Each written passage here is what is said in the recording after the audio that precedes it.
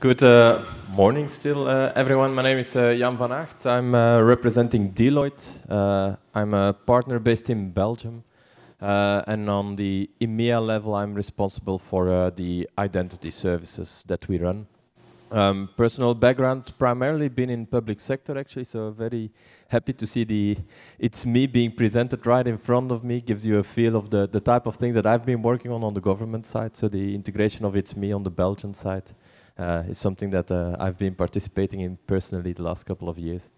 It's actually, I see quite a spillover happening from the work that we've been doing in government from Belgium to the private sector, so that's a specific setting that we have on our side. Okay, interesting, thank you. I'll continue. Very welcome. My name is Ulrike van Venrooy. I'm a director from EY, from the cybersecurity community. I'm working with CIAM since about 12 years, especially with consumer or customer identity management during the last years in the banking and the financial sector, and also in the automotive sector, so I'm a little bit ambivalent concerning my sectors. So I'm very interested in what you have presented this morning. We worked a lot with GIGA, as we are a strategic partner of SAP, and as you know, GIGA is now part of the SAP company. And I'm very interested in what my colleagues have to share and experiences in the CIAM part. So, okay. So my name is Gerald Horst of PwC. I have the privilege of working in this space for just about 18 years. First 15 to 16 years as owner and CEO of a company called Everett, which I sold to PwC 2 years ago. And now I'm in a similar role as Jan, basically responsible as digital identity partner across the EMEA region. So in the last, I think, 4 to 5 years, we have been focusing much more on consumer identity, having worked for clients like Zalando in the retail sector, a wide variety of banks, not so much in the public sector, only just a little bit. Currently, we are involved in Scandinavia, working also in the public sector, but we'll talk about this experience in a minute, I guess. So it's up to you. Thanks. So my name is Mikko Nurmi. I come from KPMG, Finland. I'm their practice lead for the consumer identity and access management. I think KPMG might be a bit different company compared to these other big fours, so that we are pretty independent countries. So every country has like independent company, and we do collaborate together, but we have kind of these centers of excellence, and in Finland we have one of the biggest IAM practices in Finland, in KPMG totally. So. Okay, you mentioned that you have been working on the one hand in the governmental part, on the other hand in banking and in usual e-commerce, which is a bit different than banking. Is there a difference when it comes to CIAM? Does it need to be done differently across the sectors, and which are the differences? Who wants to start? I don't want to assign the answers. Yeah, shall I kick it off? Well, I think there is indeed differences. I think a lot of the innovations are happening in the financial services, especially banking sector. Of course, under the pressure of legislation like PSD2, the whole what we call smart authentication part is something that's really happening in the banking sector. As an example, we are working for, currently I think we are doing 2 projects for challenger banks.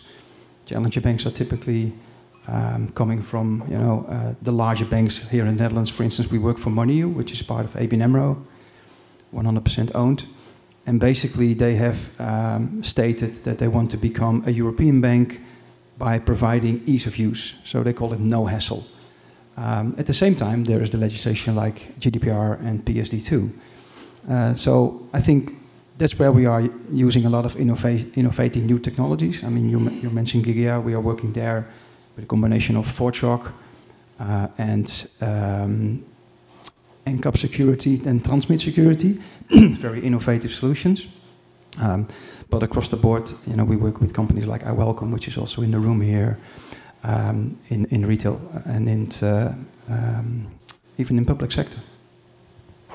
And I think it's kind of, if we talk about consumer identity access management, it's kind of big subject, because if we compare like financial services to retail, it's totally different field, it's totally different motives why to invest in consumer identity access management. Of course, there's like GDPR in the behind, but why you do it in financial sectors, it's probably more like you want to increase trust, you want to reduce risk, and probably have a good customer experience, and in retail sector you want to probably collect data, collect consent, so you can use the data and make the authentication as easy as possible. So it's kind of different, totally different business case behind. Speaking particularly for the Belgian market first, I think the situation was a bit peculiar there. So about a dozen years ago, more about 15 years ago, I think now, time goes very fast. And there was the big launch of the electronic identity card, to which the previous speaker already referred to. Basically a chip card that was handed over to all of the Belgian citizens. And that gave a huge boost in digitization of the market, and primarily of the e-government sector. So there the government sector, public sector, took a leap ahead of the private sector and caused the rest to try to catch up to the same level of digitization of digital online services as the government could offer at that point. Now obviously by the government taking a step ahead, the rest was catching up, and it took quite a while still for the private sector to offer that same level of services, and they now surpassed, I think, the government, we can surely say.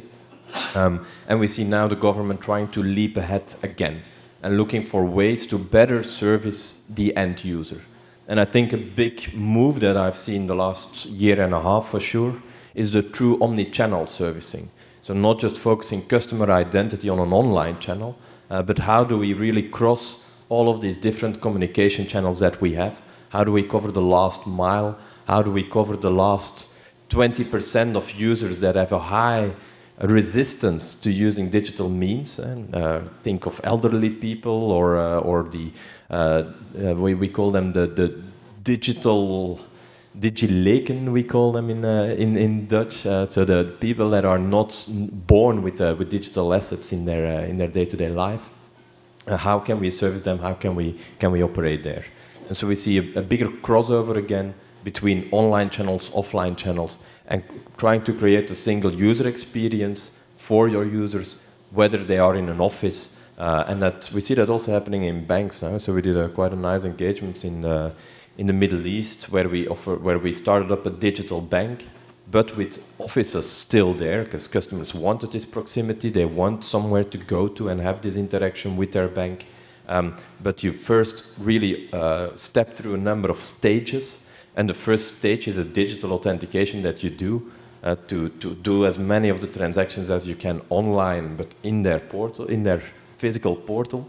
And only then you step through the gate and you go to an even closer and closer human aspect of the engagement. I think those kind of aspects are the way forward, and where we will see things moving. So we talked about the differences between automotive and retail and financial business or banking services. I had quite some interesting projects in automotive banks. So there we have a little bit the ambivalence of the financial service and all the restrictions they had. Also the automotive or the retail service, they are interested in collecting data as many as they are able to. And we had lots of strategic discussions between the banking and the automotive part, how to handle all these data, how to become secure, how to become innovative in this area. So it's quite interesting what happened during the last year, especially in this kind of business. So yeah, I think relating to that, and this is also, I mean, one of the things that I would like to get across. You can call it the best practice or something that we've learned over the past years. that CIAM it's about business, right? It's about digital transformation. It's about doing business online, and yes, it's about ease of use, balancing with privacy and security. But I think a lot of customers that we work with, they come with a specific request. It could be, in terms of GDPR, automating consent management, or it could be doing business with a specific user group. And we feel that it's very important, first of all, to engage the business, not see it as a technology play or a solution play, but it is about engaging the business people, understanding what the priority should be, what the business case and the relevance is. At the same time, it's also about thinking more in terms of a strategic play, like not going for a point solution for addressing a specific requirement or a specific issue, but also looking at it from a more long-term perspective. So think more in terms of platform for CIAM instead of a solution. Those are the things that we're experiencing, especially in the early days, like 4 or 5 years ago. We only were talking to CIO and IT people, and it was all about features. It was about competitive advantage based on features, ease of use. And nowadays it's much more about thinking in terms of where are you taking this, what's the dot on the horizon, and how does identity play a role there? That has changed over the past years. Is this something that you would agree upon? So really getting the business on board and doing a real requirements analysis, what is the business about, what are the risks on the other side, but really have the business on board? It's quite necessary to have the business on board, have to have discussions on their strategy, where they want to go, what is the business model of the future, of their future, and not only to talk to the IT guys or to security guys especially, yes. Yeah, and we kind of, as a CIAM specialists, we tend to talk about like customer experience, which CIAM is about, but we're talking like showing some picture about long registration form and say that this is bad. I do it myself as well, all the time. But kind of, as you mentioned, it's not like a point solution. It's about your customer experience strategy. How the customer organization is implementing it, and it's about the data strategy, how you provide the single source of truth about the consumer information. It's not that you can put some solution on top of everything and say that okay, now it's good, now we have good customer experience, now we have good data. You have to integrate it in those other strategic initiatives.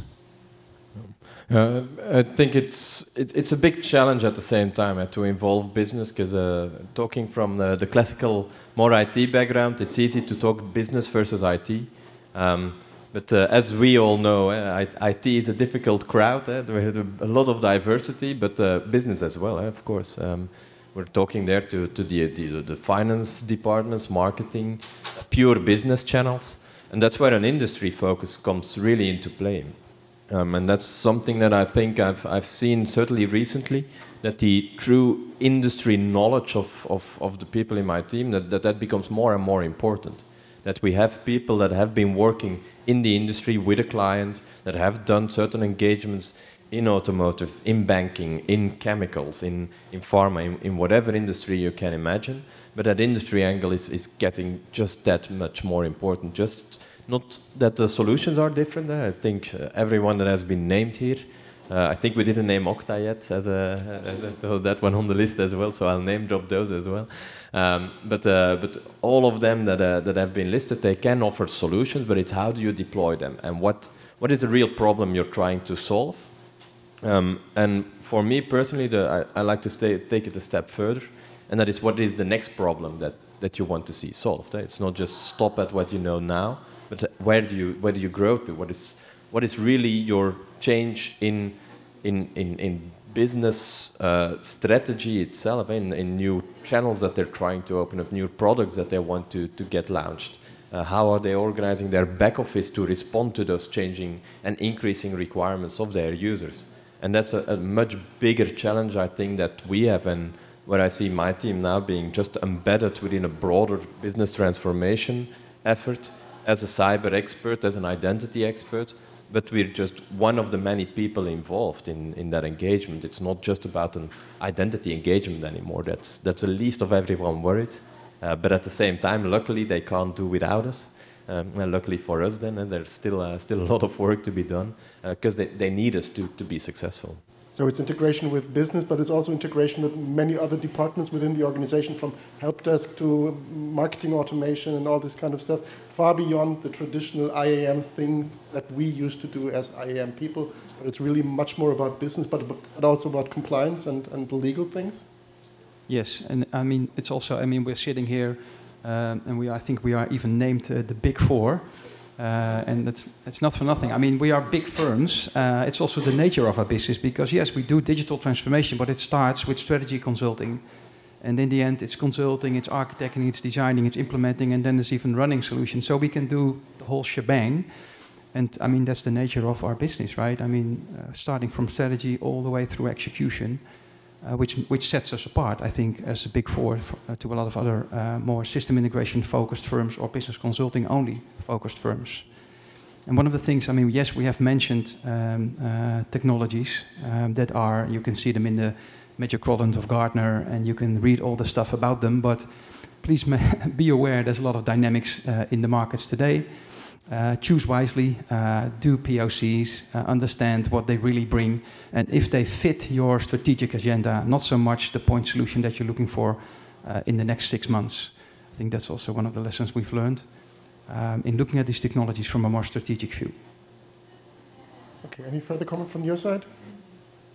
Is there a common denominator across all industries that you have identified that is a key starting point for a CIAM strategy that never differs from, for example, if you do traditional IAM, you always have this joiner, mover, leaver thing, and people are joining a company, leaving the company. That's all the same, no matter which industry you are. Single sign-on is very important for CIAM, I guess. Also for the customers, for the consumers, single sign-on. Okay, as a platform, or you mentioned not to build point solutions. No, you're right, but you're asking, are there specific denominators or specific functionalities? Of course they are. I mean, it's ease of use through easy authenticating yourself.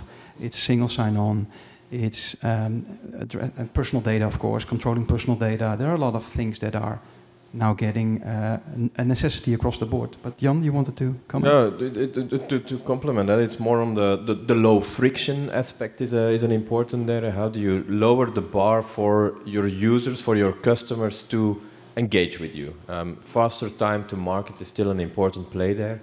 And that's single sign-on is it typically a quick win? That's low friction. You don't have to confront your customers with the complexity of your own organization. And that's something, again, talking a bit from my personal public sector background. If you have one real diverse big sector, it's typically a public sector with a lot of different agencies and everyone around. But you have exactly the same issue in small corporates, and in banking you have the insurance branch and loans and personal banking and private banking, and they're all diverted, they're all a bit separate, but how do you engage your client in a single way? Same in automotive. You have your dealer network on the one hand, you have your corporate central assets on the other hand. How do you create a single customer experience across even just as simple as two different garages like resellers that you have that are typically independent companies? How do you bridge that, and how do you make your customer feel at home no matter in which garage is ending up? And that's the same thing they've been doing for quite a while on the physical side. So they created a common storefront, a common logo, a common experience. And it took quite a while, and a bit surprising looking back maybe, but a bit surprising how long it took to get that same kind of ambition on the online world, to really go out there with a single client experience. I don't know how you see, guys. You guys see that? Absolutely right. I'm thinking about the fact that there's a lot of, a common denominator. It's the scale. It's the amount of users, right? Getting a solution that performs really well for 50 million accounts is totally different from getting a solution up and running and performing well for like 100,000 employees. So I think those things, I mean, scaling, interoperability, standard protocols, these things are all very relevant if you are implementing a solution in the CIAM space. Okay. I demanded this morning in my opening keynote, don't be creepy, be trusted, foster trust, and really tell people what you're doing with your data. This is typically something that business is not looking after. How do you build that into solutions that you help your customers to also cover that aspect so that they don't run away? In government, they have no choice, they have to come back. But in every other solution, they might go away, they change banks, they change their service provider, they change everything. Once they have the feeling they got sold. So how do you build that into solutions, and how do you address this within your customers? Do you? Yeah, I think if we think about GDPR, it has been enforced like for 6 months or so, and not much has changed in those digital services. If you go to any digital service provider, be it your energy company or some retail store, you don't see, as a consumer, you don't see any changes. It's like you still accept those terms of conditions. You just tick a box, and with that one tick in the box, you accept everything they want to use your data for. I think that's going to change quite a lot in near future, and some companies are already like putting the bar, which will be the level customers are expecting to have, like in having control over your information, having control over your consents you have given, and so on. And actually, one very good example, I'm not sure who has actually done that, but BBC, they have really nice way to approach, really nice approach to dialogue design and consent collecting. If you haven't seen that, just try it out. Go and begin the registration process to be a BBC user. It's really nice. Okay, thank you. I would have never said that because I know who has done that. No, it's really good. That was Accenture, by the way, for your information. But I guess very well done. I mean, PwC, our mission statement or purpose is bringing trust to society and solving important problems. So the trust aspect is really important for us, which means we have a role to consult our clients on especially the privacy and security part, but I guess it's true for all of us. At the same time, that's very difficult because the business case for the larger CIAM implementations is mostly coming from the marketing side, the business development side. And then basically you start implementing a solution because the customer wants a competitive advantage, wants to set themselves apart from the competition by introducing ease of use, etc., like with BBC. But we have a role, and it's often called privacy by design or security by design, starting with the fact that clients get it basically a lot of the times for free if they implement a CIAM solution. The consent management automation part is already there.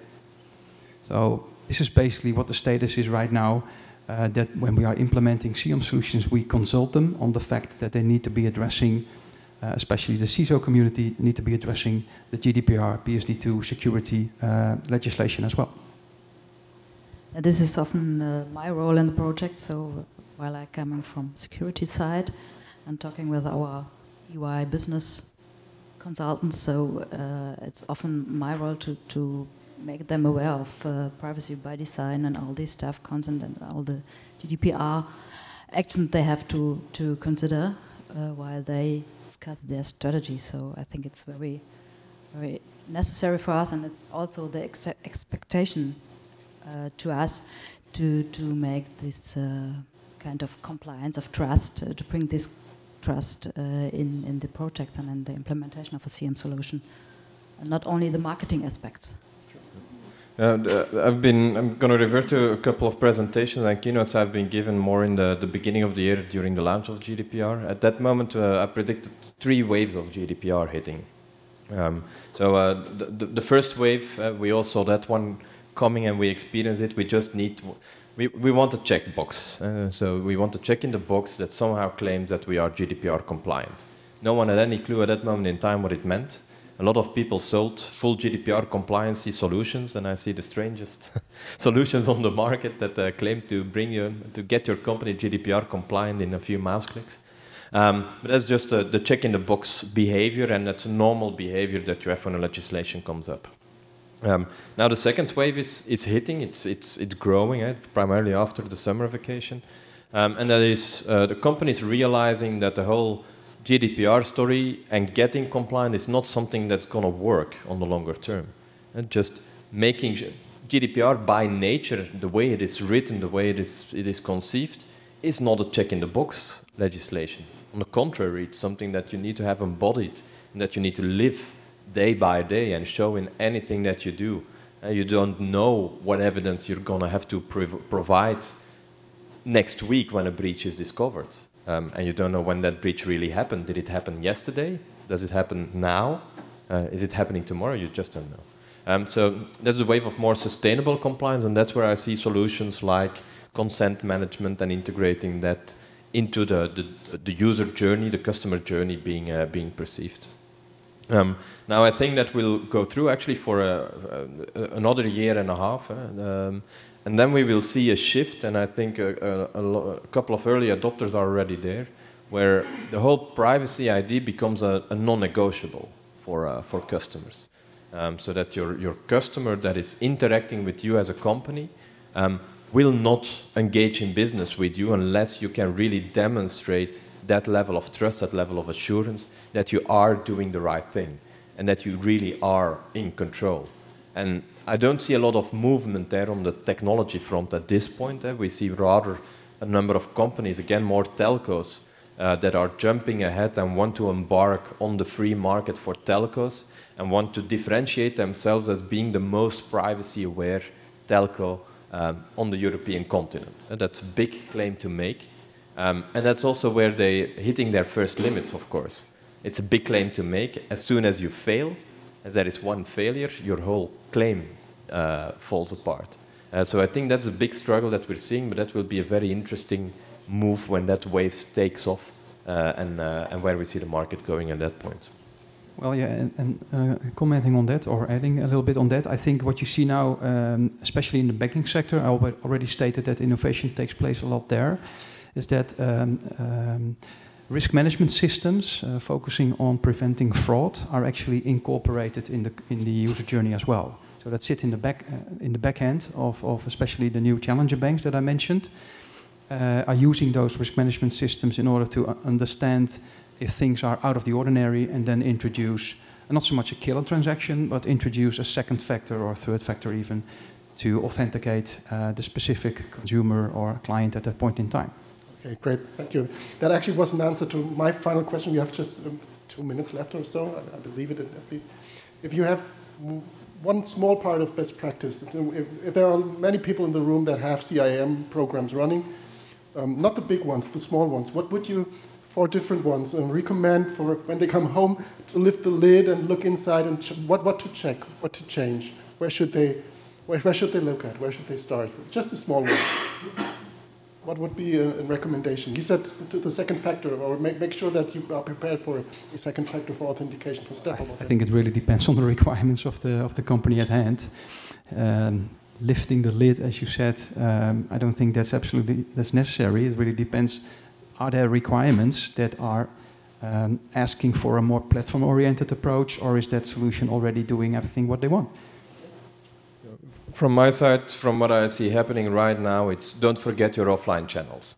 And don't forget the fact that you will still have a human-to-human interface at some point in the life cycle of your customer, whether it's during onboarding, during offboarding, having a complaint coming in. How are you going to service that client in the same way as you're doing online when you finally get him in a face-to-face or in a vocal communication? That's my prime advice from that point. Anybody else? Yeah, well, probably one thing which should be checked is that is your CIAM aligned with data strategy? What I mean is that GDPR kind of brings customer identity access management solutions, it changes the role of CIAM. It becomes a trusted source. And if you don't have like your data strategy and data architecture in place so that you have kind of broken those silos, data silos, it can get messy when you need to enforce consents. So that's kind of to check. Yeah, something more in this strategy is not only data, not only from the data side, and from the information side. I think it makes sure that your information security management does the same way as your CM strategy. So you should have one goal and one strategy to work on, I think. Okay, great. If I add one thing, I think prepare for data breach, have everything prepared, all forms filled in, all contacts identified, where to send the information when the data breach happens, because 72 hours are very short. Thank you very much for your time. We did not have the time to answer questions, but it was a great discussion. Yeah, thank you very much. It was really, really best practices. Thank you very much. Thank you. Pleasure.